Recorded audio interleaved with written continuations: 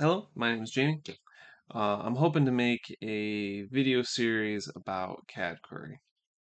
And where I'm at is I'm a software developer from a web development background. I know very little about 3D modeling. Ugh, that looks terrible.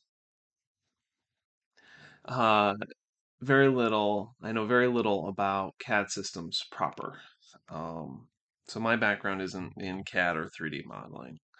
I have a decent understanding of programming slash computer science, and I have a decent understanding of Python.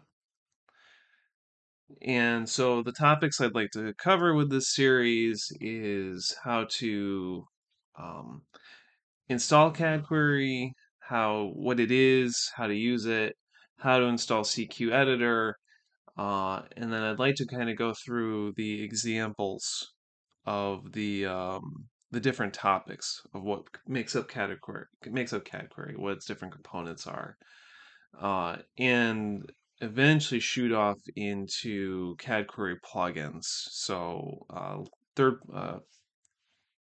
independently developed libraries that extend the language. We'll say library and add new functionality effectively.